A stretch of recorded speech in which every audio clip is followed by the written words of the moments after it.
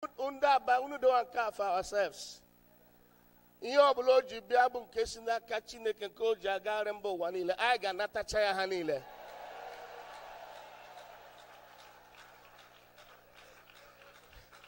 Are you ready? Are you sure you are ready? I am privileged this morning, so much happy to welcome to the microphone our father, Pastor Dr. W.F. Kumuyi, to come, sir.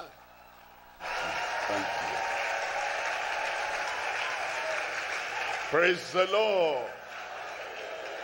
The Lord bless you. I said the Lord bless you. Promote you. Lift you up. Higher.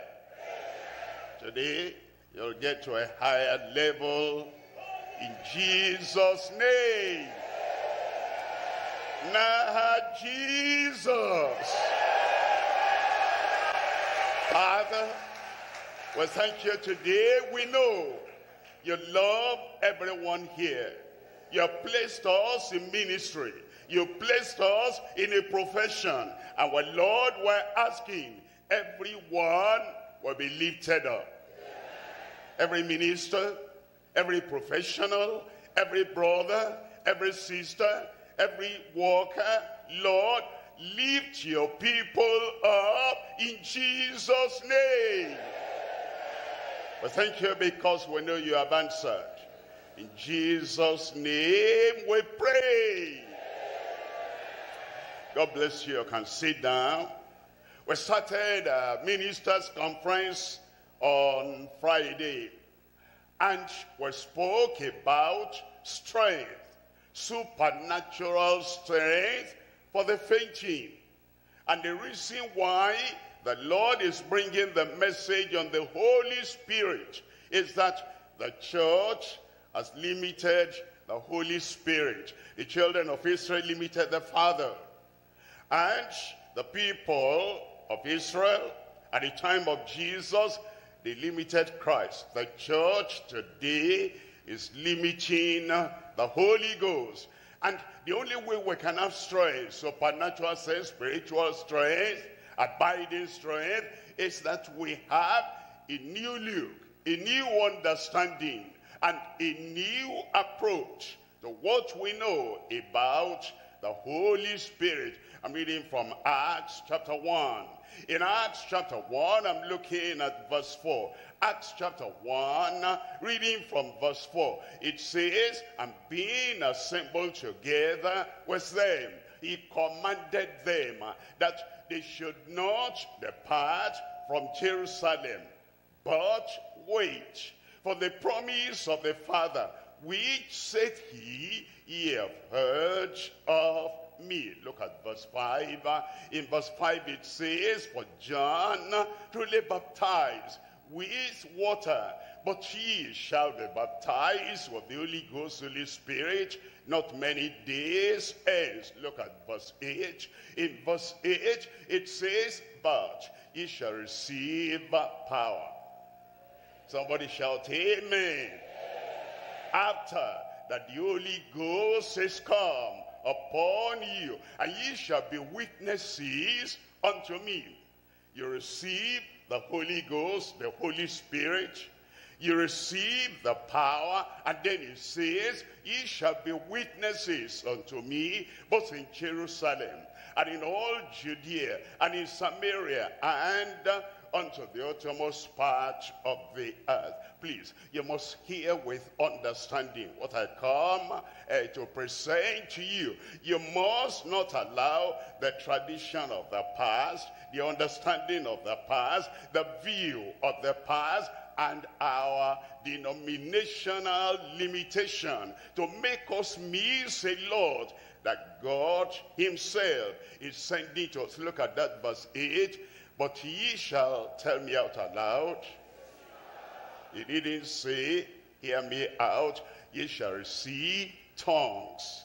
You know, tongues is part of what we receive.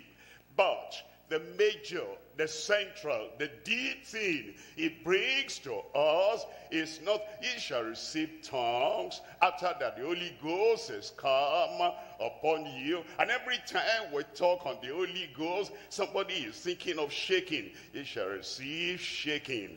Every time we talk about the Holy Ghost, somebody is thinking about shouting and screaming. Every time we talk about the Holy Ghost, somebody runs there, runs everywhere. Ye shall receive the attitude of the athlete. No, ye shall receive power. If there's anything missing in the church, the whole church, whether it's, the Council of Churches, or whether it's Pentecostal church, whether it's Deeper Life, or it's Baptist church, or whatever, it is the power. We have the tongues, we have the shaking, we have all the other things. The central thing that Jesus said, ye shall receive power. We lack that power. He says he shall receive power when the Holy Ghost is come upon you. Holy Ghost, Holy Spirit, you are Bible preachers, teachers yourself.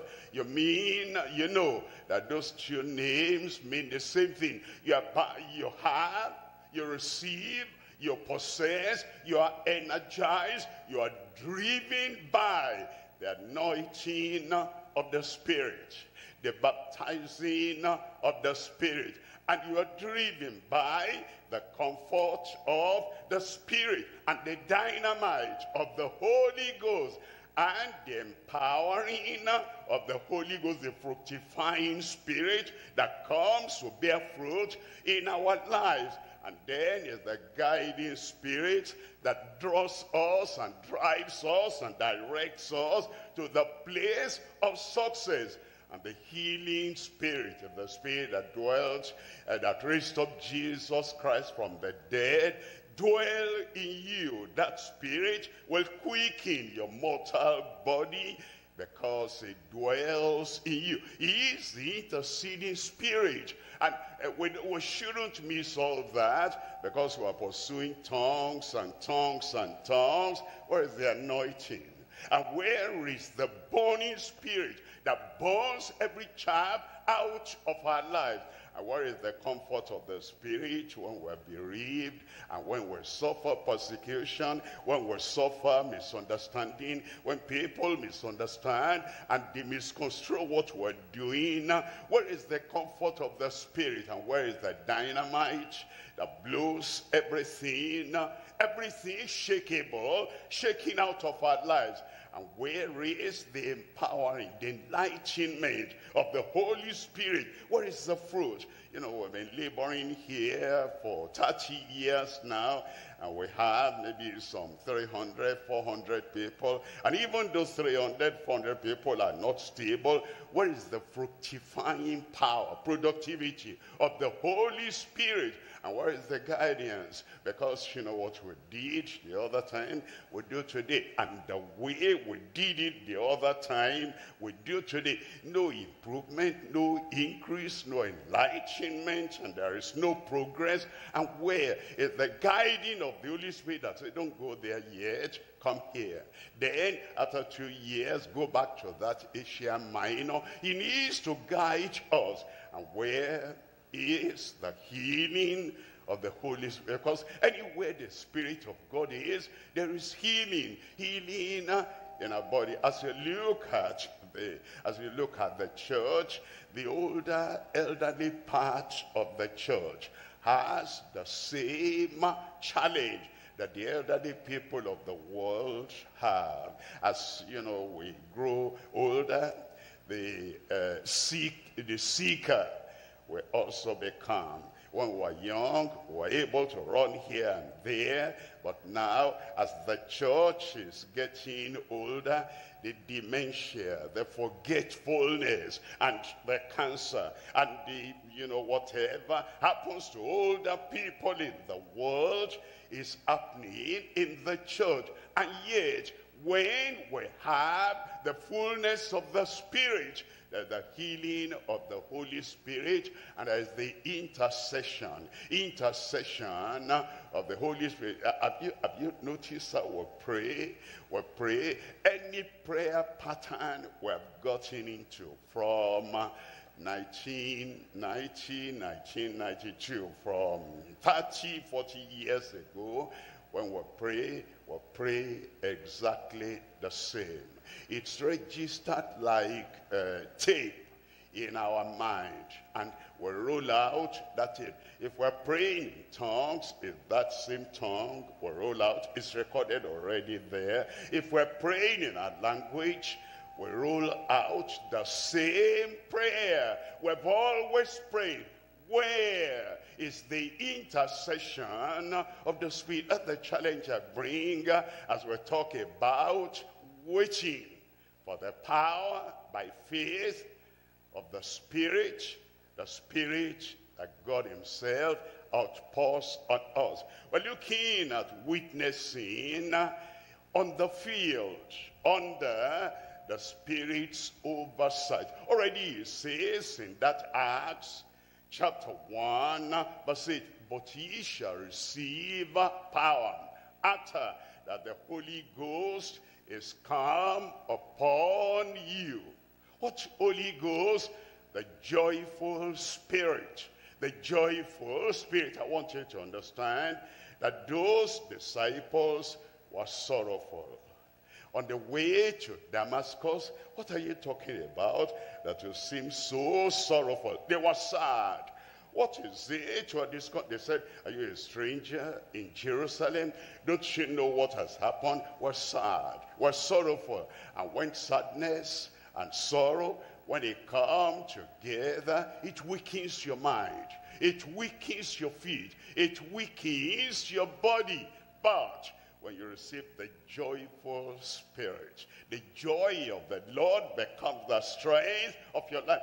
Those disciples, sorrowful, sad, they were locked up behind the door, behind the curtain, because sorrow and sadness also brings fear. Look at what happened to our master. Look at what happened to the leader. And if that happened to the green tree, what will happen to the dry tree? Because of that, they were fearful. Ye shall be witnesses unto me. No, they couldn't witness to anybody until the Holy Ghost comes and the joy of the Spirit, the joyful Spirit comes upon us as he came upon them. In Romans chapter 14, reading from verse 16. Romans chapter 14, we're looking at verse 17. Verse 17 tells us, Romans chapter 14, verse 17, for the kingdom of God is not meat and drink, but it is righteousness and peace and joy in the Holy Ghost. And joy in the Holy Ghost. When you have a problem in your family, we're sad, we're sorrowful. When you're bereaved, you're sad and sorrowful. When you're disappointed by the most trusted assistant, you're sad and sorrowful. When somebody takes away the resources of the church, and you know it, but you say, so and so, it took church money to go and invest in a business, and everything has collapsed, and the fellow is not bringing the money back. You are sad and sorrowful. When you want to have ministry somewhere, and then there's a blockage, it appears that people, they're not supporting. Not only they are not supporting, they're even contradicting and resisting. You are sad and sorrowful. In that state of mind, there's no way you will say, I will do this, I will do that. The energy is taken away, and the vision is taken away, and the passion is taken away. But you shall receive power after that the Holy Ghost has come upon you. We need the joyful Spirit. happy spirit.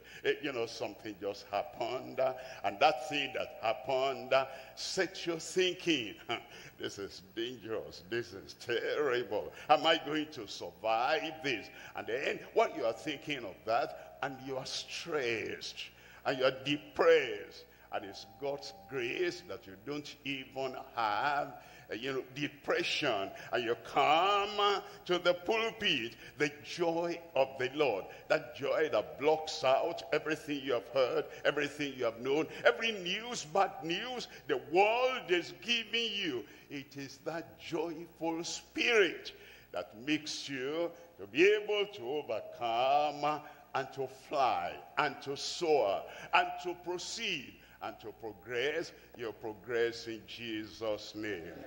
You shall receive power after that the Holy Ghost is come upon you. What power? It is the keeping spirit that makes us to have and to keep everything he has given us. You understand?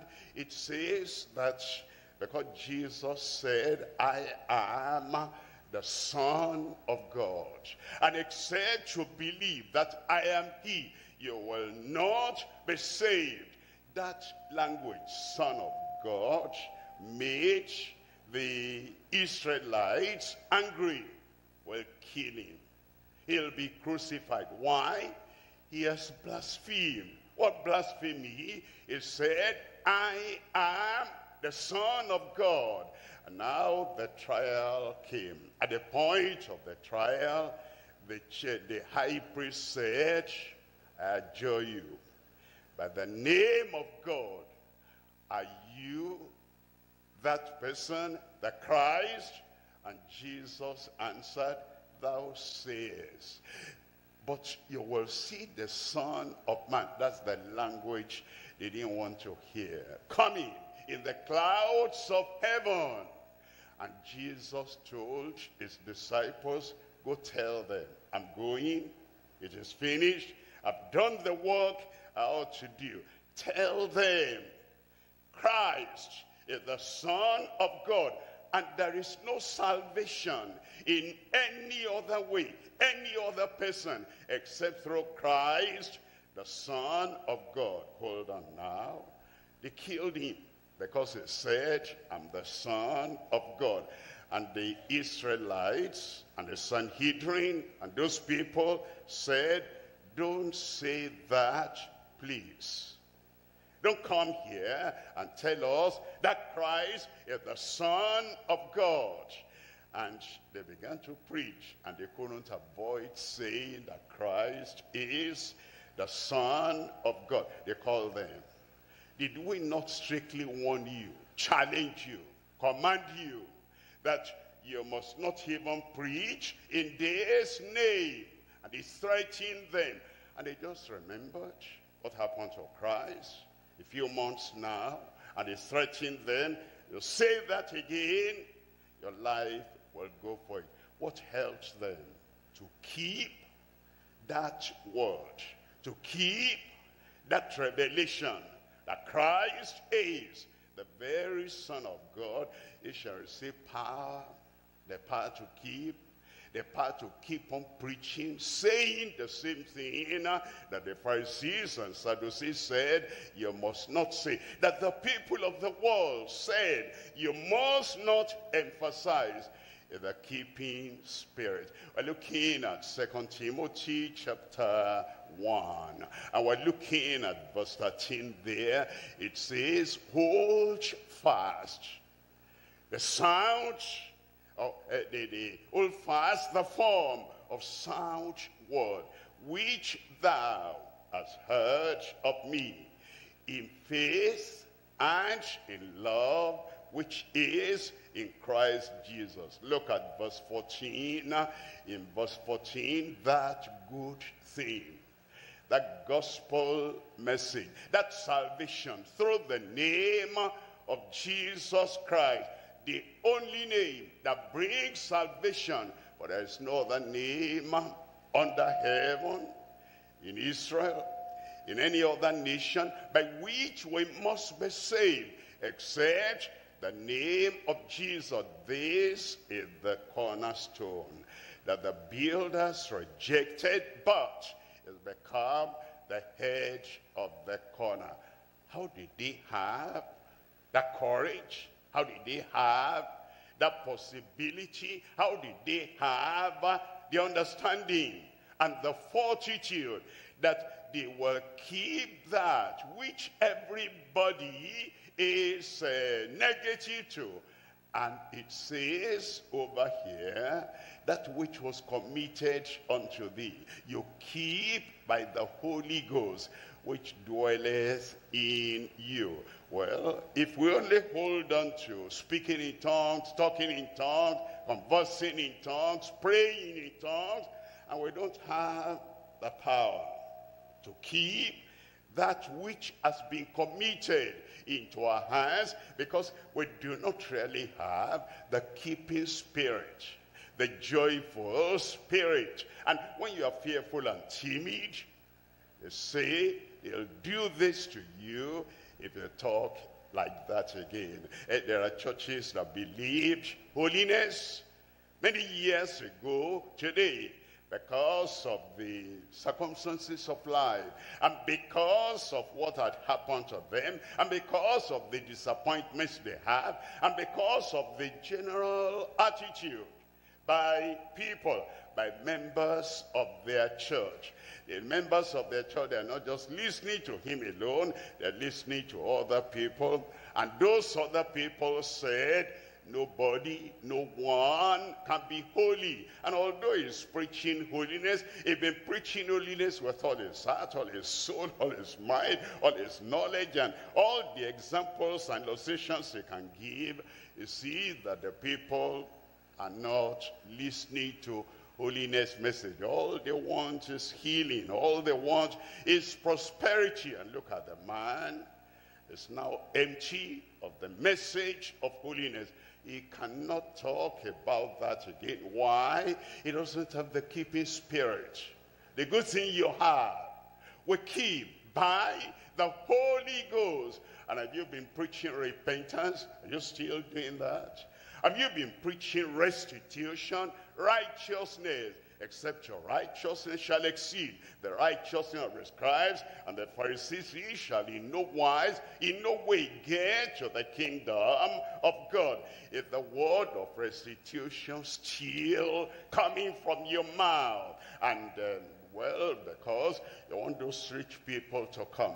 You want Zacchaeus to come and sit down there and to be able to say, Zacchaeus is a member of my church. Is the Zacchaeus in your church born again? I see, see have the grace and the power to say, half of my goods I give to the poor. Once they pay the tithes to the church, 1/10. That's all. But Zacchaeus said, have 5/10. I give not to the church, I give to the poor. And if I have taken anything or anyone, if you stole another person's servant, you saw that he was dutiful, knowledgeable, he's an expert, and you visited their company, and then you begin to talk to him. Now you've taken him, and you know, you promise, what are they paying you here? I'll pay you double. You know how you stole the servant. If you have married another woman, second wife, and in the sight of God, he made the male one, female one, and the two, not the three. The two shall be joined together as one. But now, your first wife is still alive, and the second woman, I can't call her a wife, the second woman came in, and the third woman, you're on the way, and you're still preaching, and you're still saying, I am a Christian.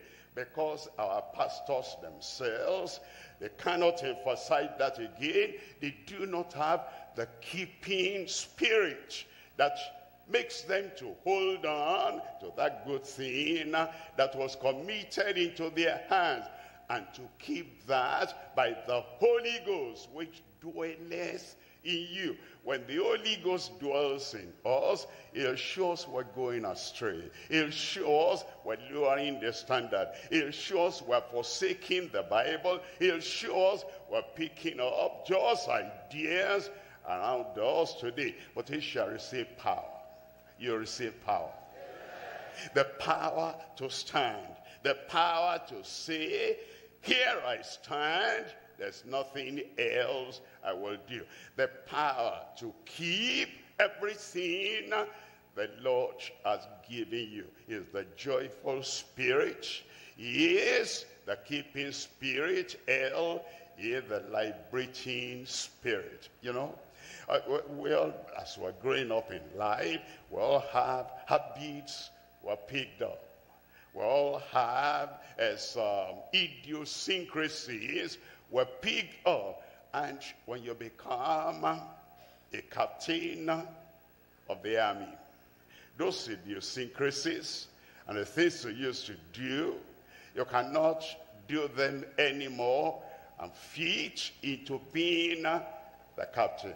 When you become a leader in society, a leader in the local government, a leader in the state, a leader in the nation, there's some private things you used to do. You cannot, continue in it. For example, in the past, before everybody knew you and before photographers were following after you to take your picture and send it to the world, before that came, you woke up in the morning and you took your long chewing stick and you put it in the mouth, and you go around the yard and go everywhere, having your long chewing stick there. Maybe that's okay for you, but now you are a public figure. Now you are somebody that the people are interested to find out, how does he live? What does he do? You cannot take your long chewing stick anymore and be going around and they take your picture and they show it to the whole world. When we become leaders, when we become ministers, when we become public figures in the kingdom of God, there are things the Lord has to liberate us from.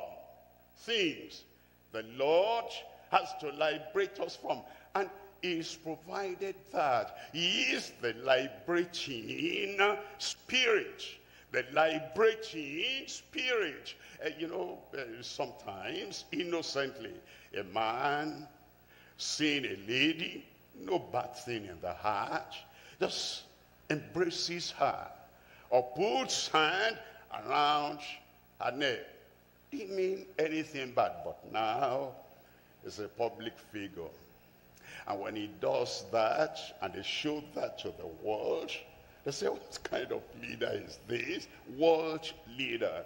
Doesn't he watch other world leaders in different nations? You cannot do that again. There are things, they may be innocent things, but they will impact on the way people view you, on the way people see you, and you are liberated from all those things. In the liberating spirit, it will liberate you. It liberate us in Jesus' name. Now, if we cannot do those innocent things, because now I'm a minister of the gospel, and the church is watching how I relate with single ladies, how I relate with married women, how I relate with those university teenagers. They're watching. They're not going to give excuse, oh, he's a pastor, oh, he's an evangelist. They know. They will bring their own interpretation to what you do. That's why we need liberation from every appearance of evil. And we're not just living, put your leg there, put your leg there, put your mouth there. Look at Romans chapter 8. I'm looking at verse 2.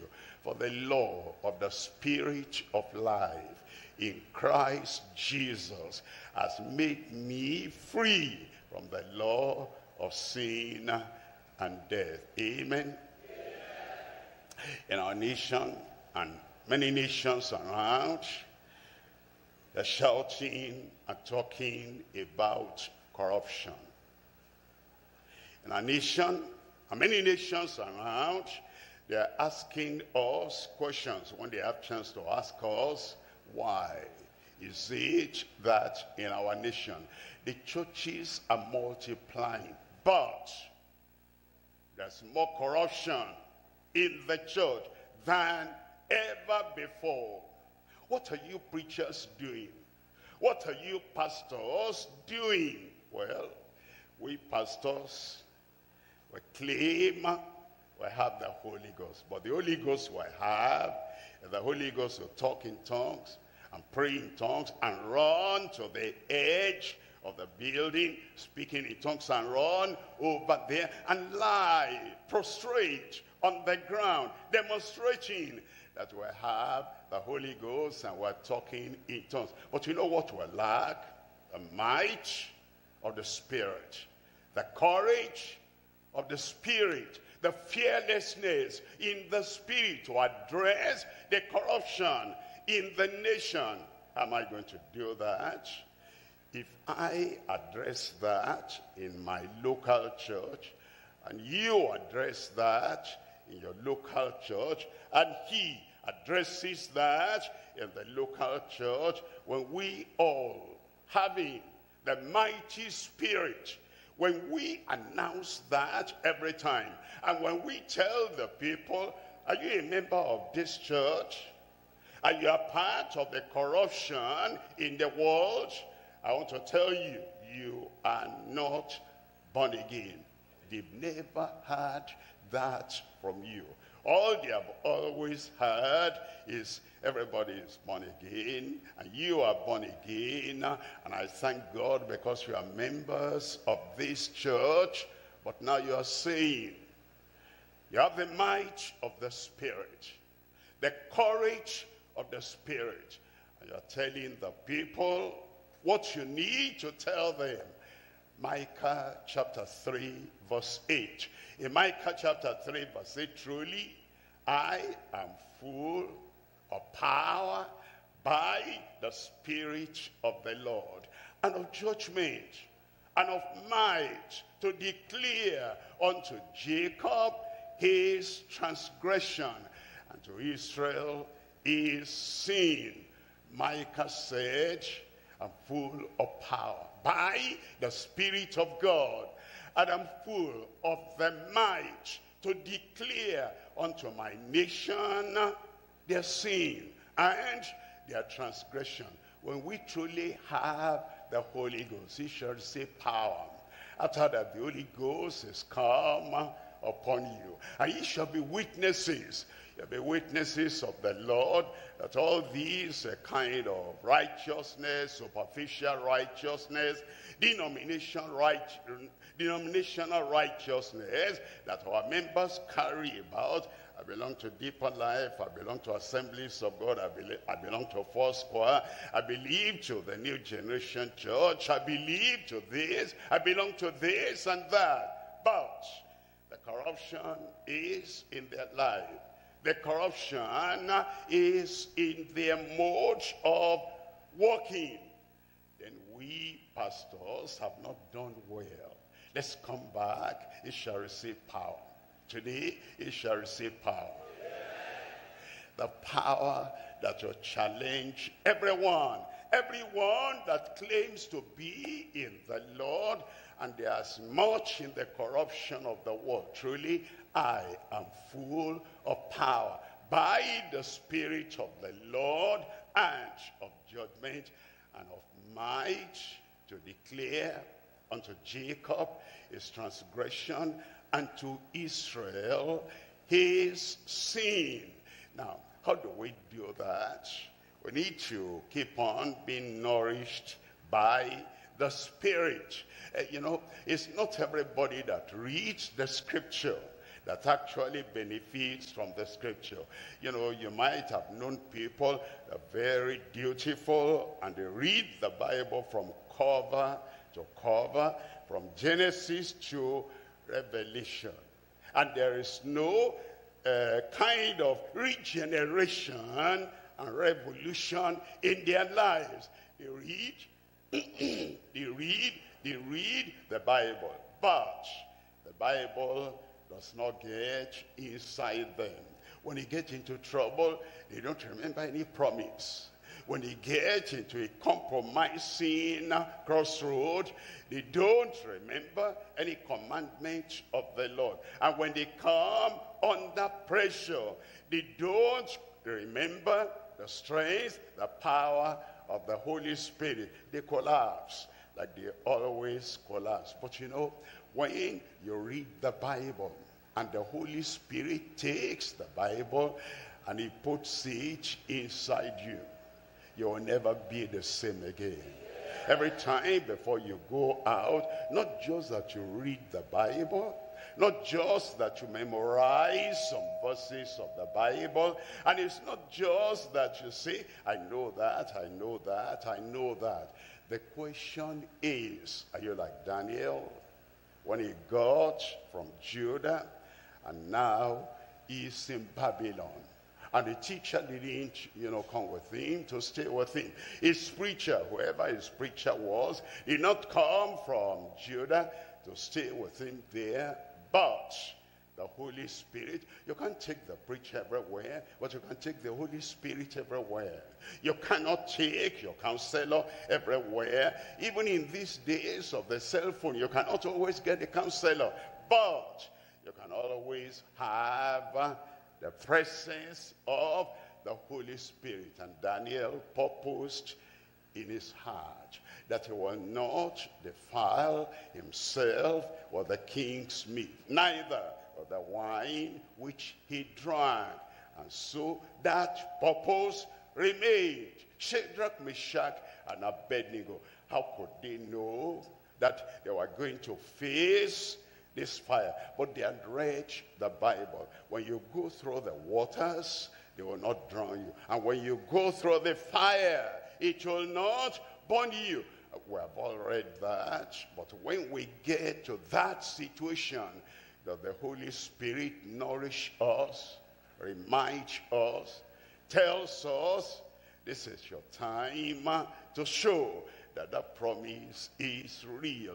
He is the nourishing Spirit. I pray He will nourish us in Jesus' name. Sometimes a situation comes. Maybe they're expecting a preacher, and they didn't find the preacher. And then they looked around. They saw that he was sitting there. They said, sir, tonight, the minister, the preacher, is not here. So, please come and address the people. What do you say?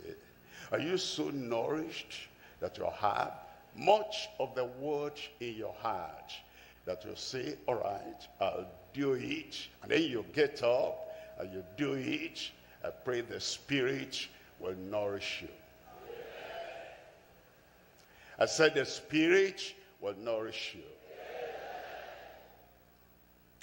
Some time ago, the students at the University of Ibadan, they invited a speaker, a preacher from England to come and hold a crusade. Then they approached me and they said, please, because you passed out at the University of Ibadan, and we all know you, come to the crusade. You are not preaching, you sit at the pulpit, so that we can use your picture and draw the crowd. Because that man coming from Britain is not well known here. I said, all right. And so I went there not to preach, but to listen, to hear what this man, I'd never met him myself, what he will preach. And this particular night, I was there sitting at the pulpit. And remember, I didn't come as a preacher. And the preacher, he stood up.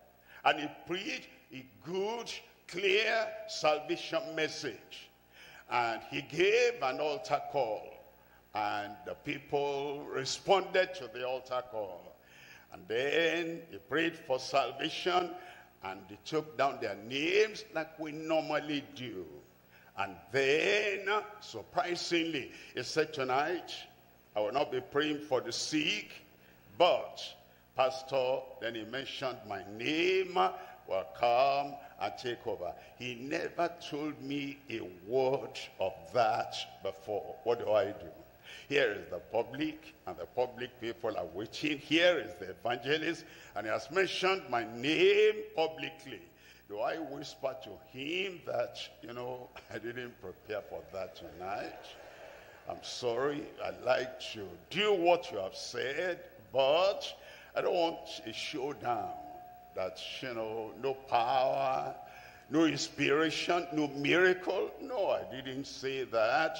By the grace of God, I kept myself nourished by the Holy Ghost. You'll be nourished in the Holy Ghost. And so I got up and I took the microphone.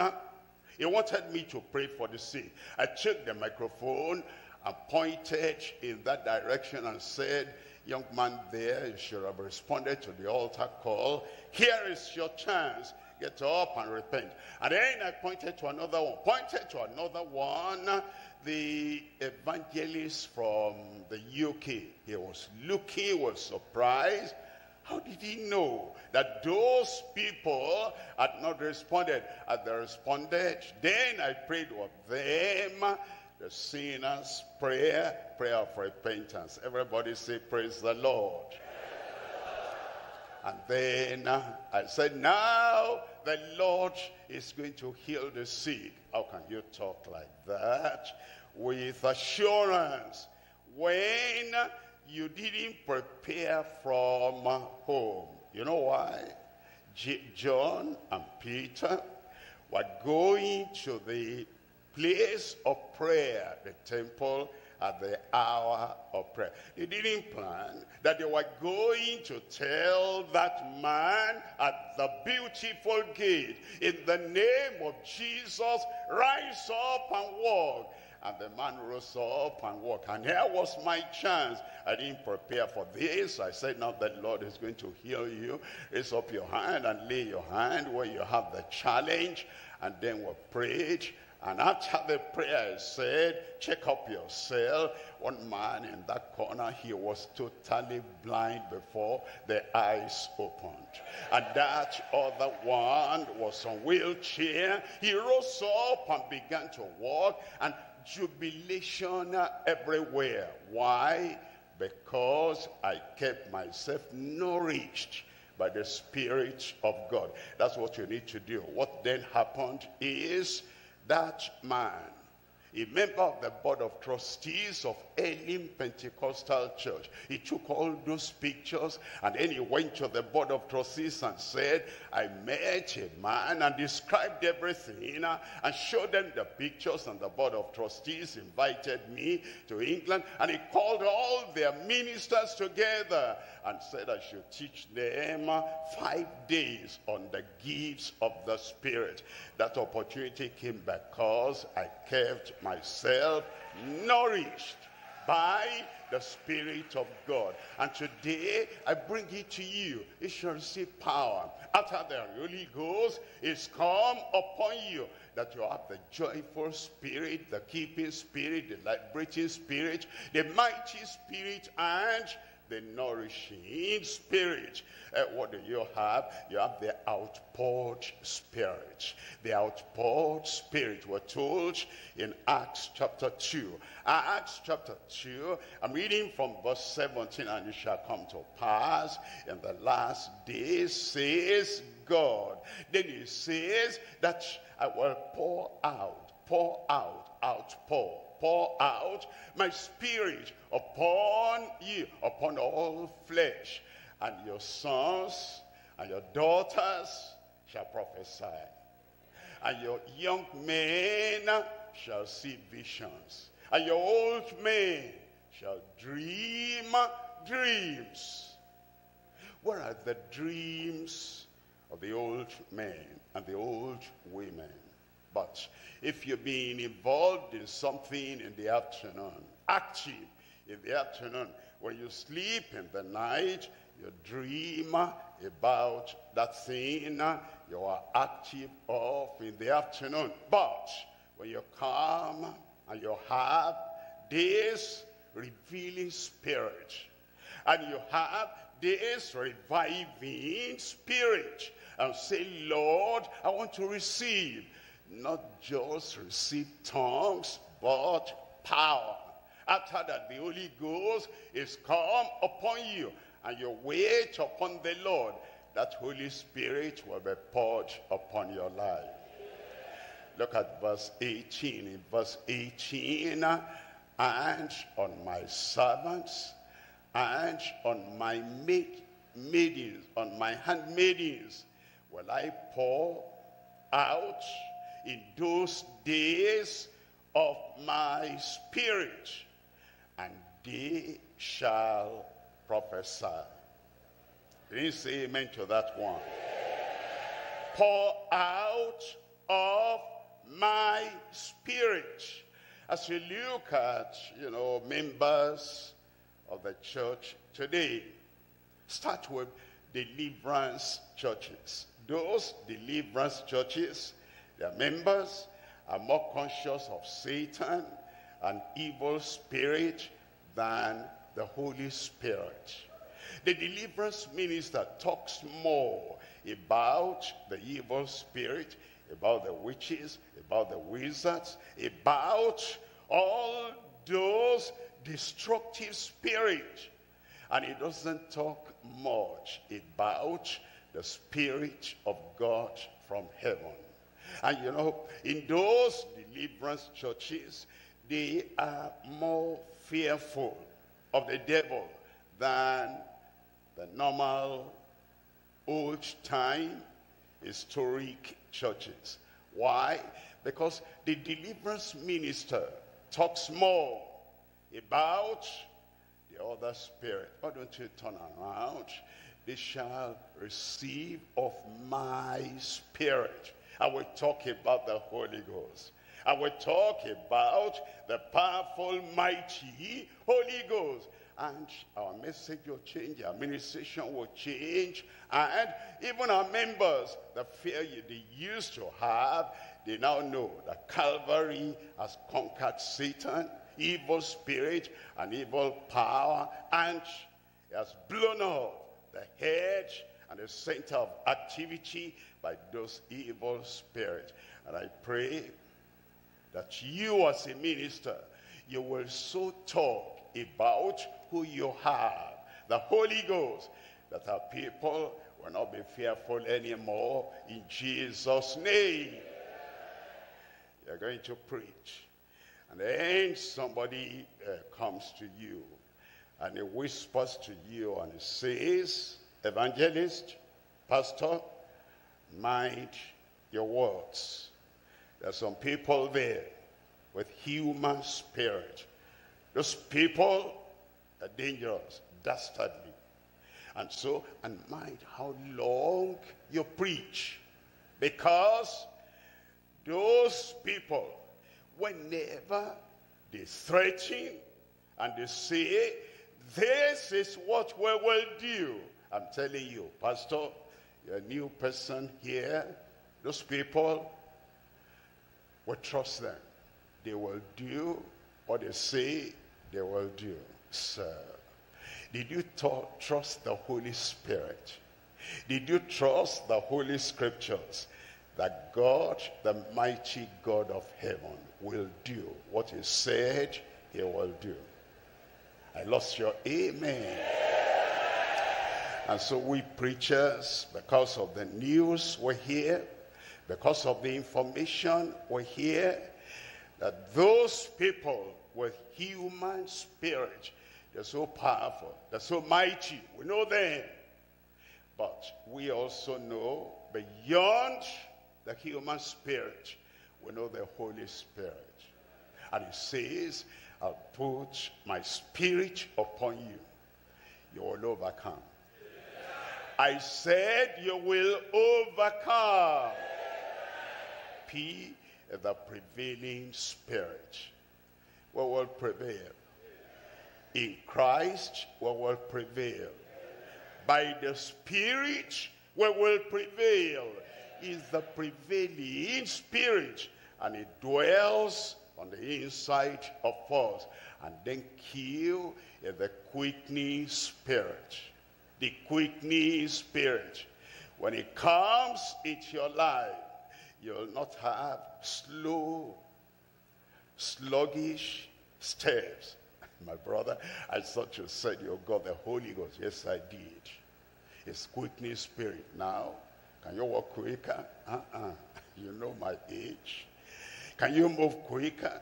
I cannot do that. But you have the quickening spirit. Yes, I do. I doubt your confession. When the quickening spirit comes, he quickens us. We have passion, and we have dream, and we have vision, and that place we're going in the power of the Spirit. I will get there. I will get there. You will get there in Jesus' name. The spirit we have is not the spirit that kills our spirit. It's not the spirit that slows us down. It's not the spirit that weakens us. It is not the spirit that makes us sick. Every information we hear that gets to our head makes us sick. Every kind of bad news we receive comes into us, it gets us down. You see, my brother, I cannot do anything now. My hands are weak because of that thing you told me. My feet, they're weak because of that thing you told me. And that thing I see there, and they tell me this is the interpretation. It weakens my resolve that I cannot go again. The go-getter in me is now dead. No. When we receive the Holy Spirit, is the quickening spirit. It will quicken you in Jesus' name. You are on, you'll not be weary. Your walk, you will not faint. Romans chapter 8, verse 11. But if the spirit of him that raised up Jesus from the dead dwell in you, he that raised up Christ from the dead shall also quicken your mortal bodies by his spirit that dwelleth in you. He quickens us and makes us to walk quicker, speak faster, and think clearer, because that spirit abides in us. That spirit will abide in you. That's the essence of having the Holy Ghost. Speak in tongues, good. Go beyond that. I speak in tongues, I speak in tongues. Pastor, can I speak in tongues for you? Don't speak in tongues for me. Show me the power. Show me the joyful spirit. And show me the keeping spirit.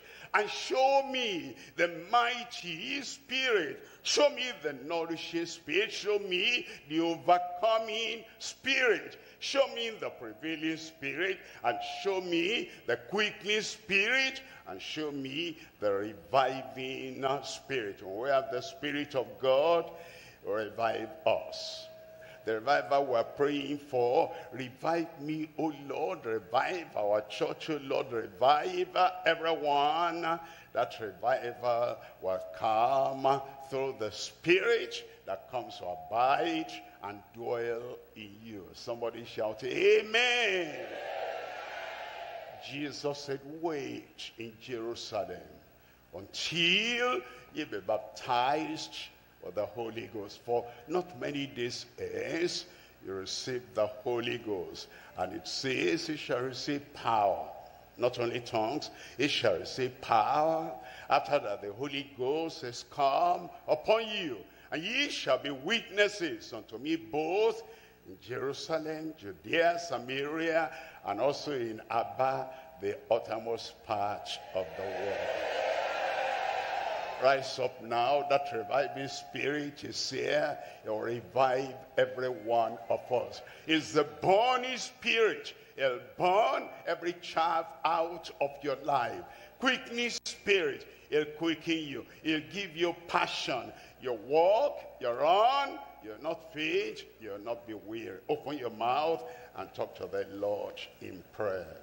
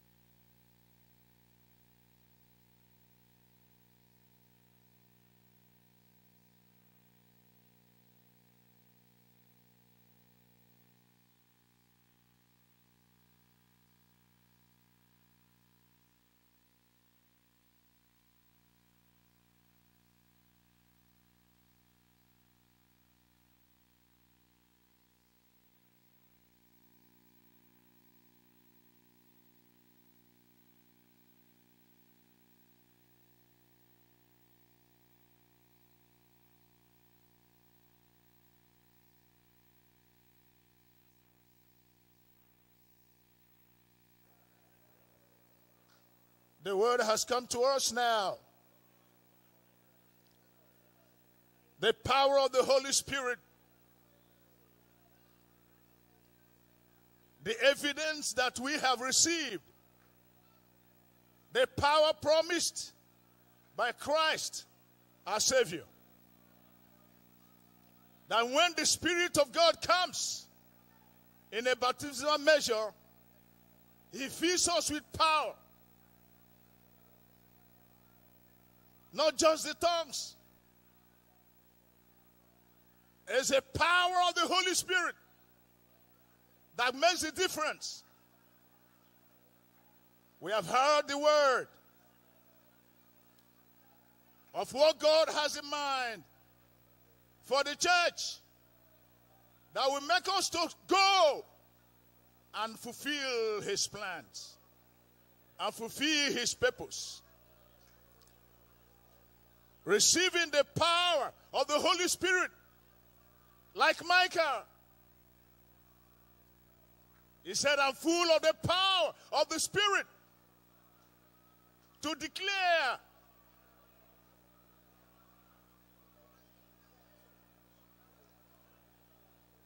the will of God, the mind of God, and to show the people their transgressions, and to declare the sin of the people to them, to call them to repentance. That's the Spirit of God doing God's will through us when we have Him. Not just the tongues, not just the shaking, but a power that will make the sinner to turn around, to have a change of life. That's what the Spirit of God does in the church. And as we look at our churches today, we know the challenges we have there. Mere religion has not fulfilled God's purpose for establishing the church. We have a rare opportunity this morning to connect to this power as we open our mouths to everywhere now and call upon the Lord to bring us back to God's mind. As we Ask the Holy Spirit to come now, to fill us, energize us, empower us, and give us boldness to go and do the work of God. Everywhere, please open your mouth. Both here in our location and everywhere.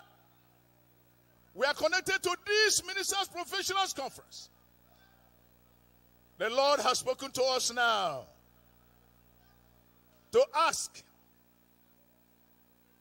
that the liberating Spirit of God will liberate us from all carnalities, from all things contrary to the will of God. The Spirit of might, mighty, powerful Spirit of God, will fill us with the might of God, with the power of God, to go and declare the word without looking at faces. We will speak the truth, not being afraid. Let's pray for the nourishing Spirit that will nourish us as we study the word of God wholeheartedly, with open mind, and the Spirit of God nourish us, feeds us with the will of God, the mind of God, and we are ready to go. We are ready to run. We are ready to speak for heaven. Let's pray this morning. As the word has come to us, we have seen the example in God's servant, that at all times we are ready, when nourished by the Spirit of God, to do God's work the way God wants us to do it. Please, everywhere, pray now and call upon the Holy Spirit, the nourishing Spirit, to come in now. To come in now. The poured out Spirit. The Spirit of God is poured out upon all. As the Lord spoke to the early church, but tarry in the city of Jerusalem until ye be endued with power from on high. They obeyed, and the power came. We saw the difference between then and their past. That Peter could stand and said, we shall obey God rather than men. When the Spirit is poured out upon you, upon us as ministers of the gospel, our priority, our focus, our intention, anytime, any day, will be to please the Lord, to speak his mind, to do his will, no matter who is offended. We need him. We need the Spirit of God. That's why the Lord said, you shall receive power when he comes. Pray this morning. Pray this morning. Pray this morning. Let's call upon the Lord now.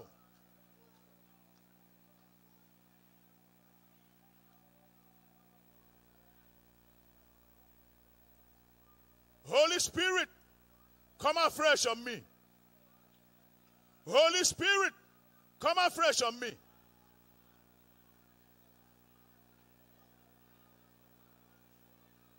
He is a quickening Spirit.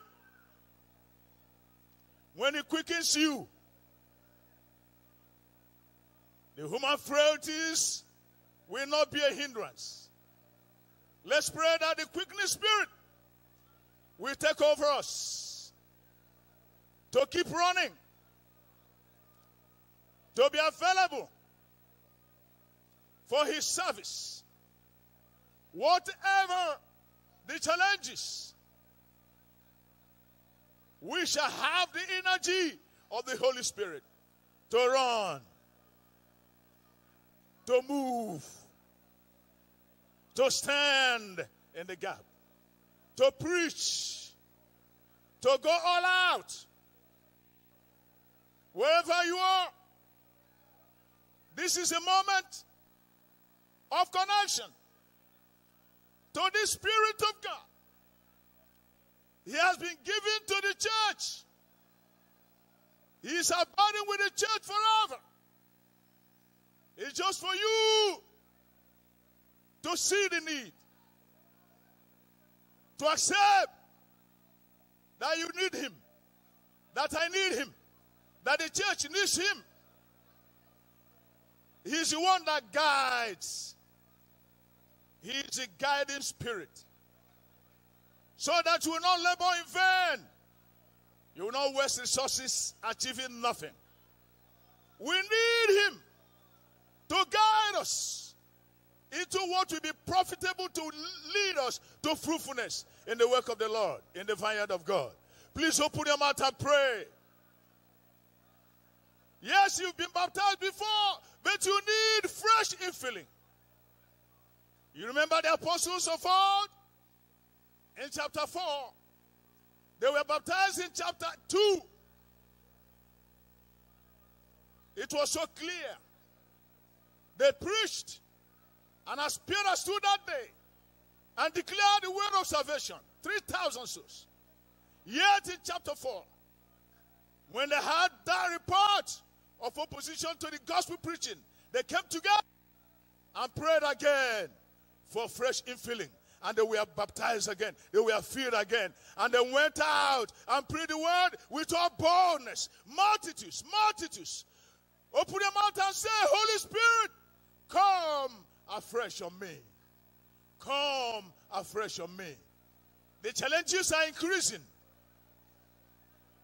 As the days of the end draws nearer, the challenges are increasing. Thank God for helping us yesterday, but we need him more today.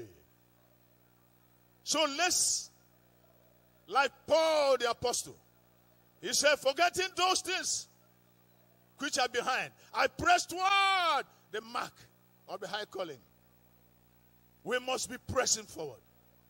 We must be moving forward. And for us to do this, we must have the quickening spirit, the Holy Spirit, the powerful Spirit of God, the Holy Spirit, to drive us, to move us, to lead us, to guide us, to help us. Pray and say, Holy Spirit, I'm here for you. I'm here for you. I'm here for you. Nobody should be acting now as if we have enough. Remember, it is when we are hungry and thirsty for him that we get filled. He's here this morning. He has led his servant to make a declaration. It is for us now to pray into us this power, the blessing of this message. Please, everywhere, make sure you are crying unto the Holy Ghost now and say, Holy Spirit, take over me. Take over my life and ministry. Take over my church, the revival we need, so that the church of God will be truly representing Christ in this corrupt generation. It will take the Holy Spirit to withstand the tide of evil, rampant everywhere. Call upon the Lord now. Pray that the Holy Spirit will take over everything about our ministry. Make sure you are praying now. Holy Spirit, this is your hour. Take over my church. Take over my ministry. Take over my pulpit. You are the one in charge. Fill me within, so that when I stand, what comes out from me will be by you. Will be by you. Holy Spirit, come afresh on me. Holy Spirit, come afresh on me. Holy Spirit, come afresh on me. When he is there, no fears, no bowing to threats to stop the preaching of the gospel, no yielding to compromise. Church, we need him now. We need the Holy Spirit so much, so much. We know the days in which we live, but by the Holy Spirit, the church of God will march on. Jesus said, I will build my church, the gate of hell cannot prevail against her. This can only happen when the Holy Spirit is in operation through us in our churches. So let him take over. That's why the Lord has brought us to this ministers and professional conference. And the word of the Lord has been released. It is for us now to connect so that the purpose of this conference will be achieved in everyone's life. Everywhere, the Holy Ghost is ready to take over us now and fulfill God's purpose for the New Testament church, even in our time. He is ready. He is ready. He is ready. He is ready. He is ready. If we are ready. In Jesus' name we pray. Our Father and our God, we are grateful to you for a moment like this. We thank you, Lord, for revealing to us the secret of succeeding in our calling. That no matter how bad things are in the world today, by the power of the Holy Spirit, we can move on. Fulfilling your word that you will build your church, the gates of hell will not prevent her, stop her. So, Father, I come, standing on your word now through your servant, on behalf of every minister here, every professional here, that the Holy Spirit will quicken everyone now and fill everyone now to do God's work in Jesus' name. When he comes, all those shakable things hindering the progress of the church and the believer and the minister fulfilling God's will and mind in our time, the Holy Ghost will burn them up. So anything there rearing its ugly head, trying to interfere with God's calling on us, trying to stop us from fulfilling God's plan, we pray right now, Holy Spirit, by your fire, let them be burnt in Jesus' name. Lord, we pray this morning that through the operation of the Holy Spirit, all carnal things that are beclouding the church today, membership today, workers today, even pastors today, that even in the world, they seem to make fun of even when they hear pastor. Lord, I pray that from the quickening power of the Holy Spirit, that will refine us, that will make us pure, that will make us holy, that will make us true servants of God. Anywhere we appear, the devil will go silent in Jesus' name. That as we carry the presence and the power of the Holy Spirit, when we appear, the strongest occultic man, the strongest natural native doctor claiming and boasting of power, when we appear as ministers of the gospel, children of God, New Testament believers, they will go into hiding. And we shall preach the gospel successfully, bringing fruits into God's kingdom in Jesus' name.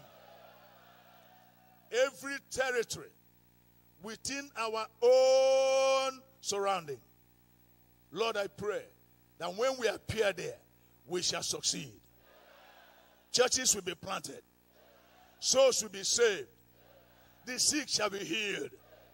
And the church will be revived in Jesus' name. Here in the city of Abba, Jesus will be Lord. All other gods will go silent in Jesus' name.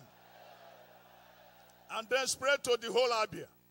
Spread to the whole southeast. All over Nigeria, Africa, and beyond. The church of God will be on fire in Jesus' name.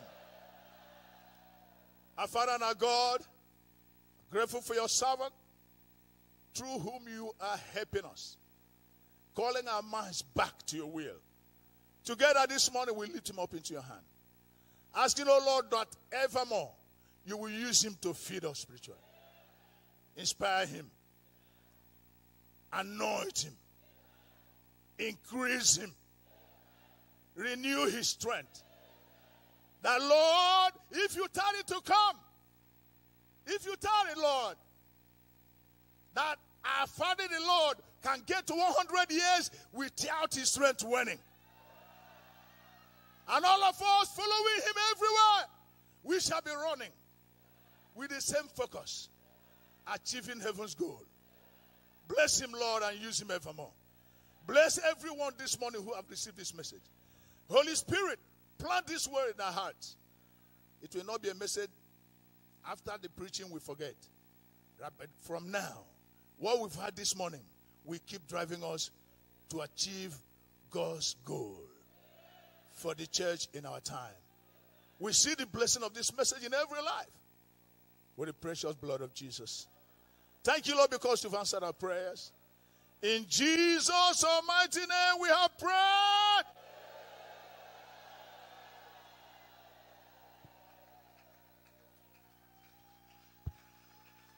Jam your heart, your hands together for the Lord. Jam your hand if you have gotten anything. Jam your hand because the power has come to you. We got the power in the name of Jesus. We've got the power in the name of the Lord. Though Satan rages, I will not be defeated. We've got the power in the name of the Lord. Everybody.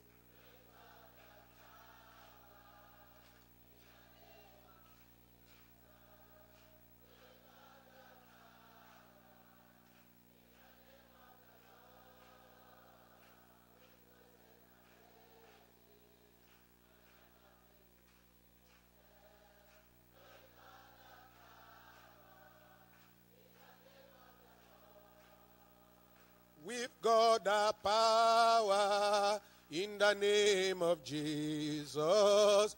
We've got the power in the name of the Lord. Though Satan rages, we will not be defeated. For we've got the power in the name of the Lord.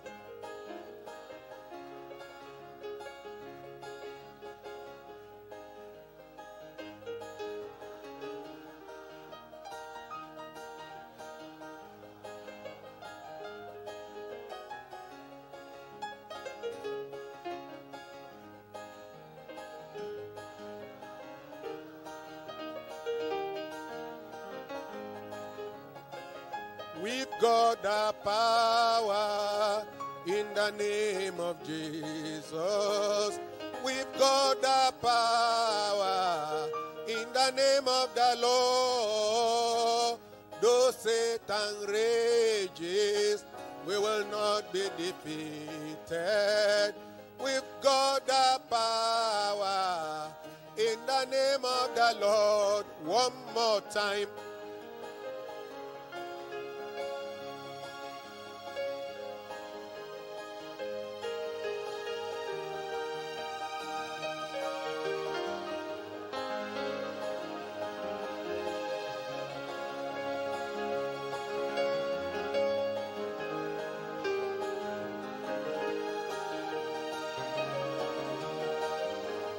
Amen. The power is there with you. No matter the raging of Satan, no more defeat in your life.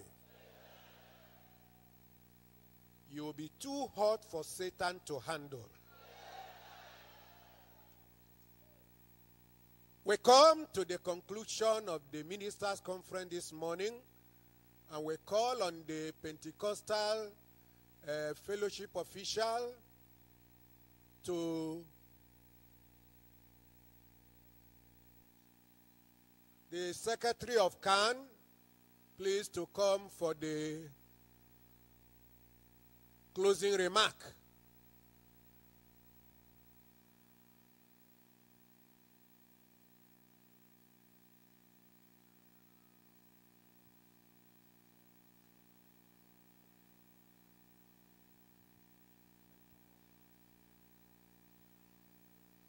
Hallelujah.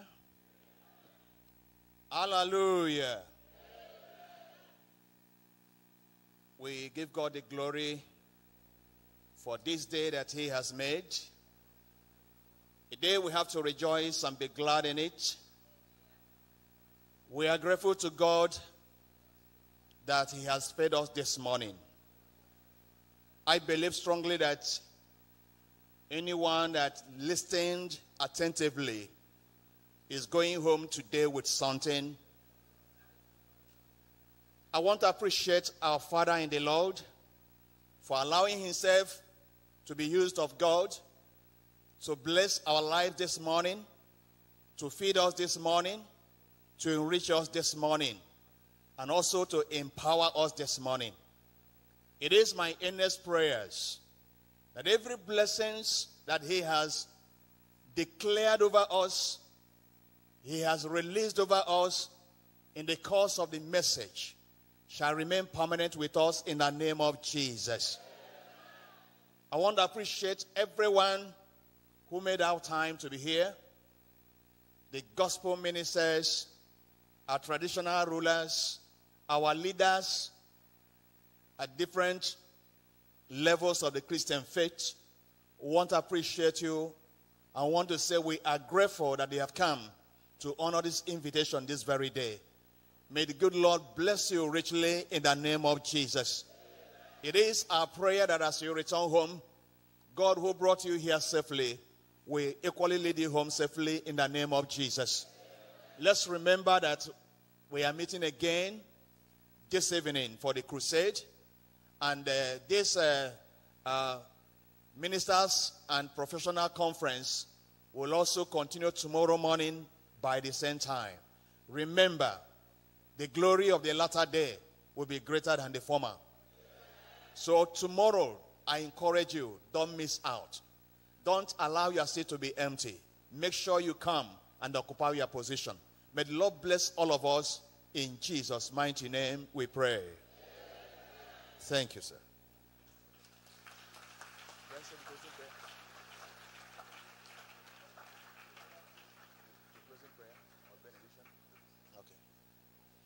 Let's all rise up as we share the grace together. Let's rise up. Can we in fellowship share the grace together? The grace of our Lord Jesus Christ, the love of God, and the fellowship of the Holy Spirit be with us now and forevermore. Amen. Can we shout a thunderous amen? God bless you in Jesus' name. Amen. Please, all the guest pastors from outside the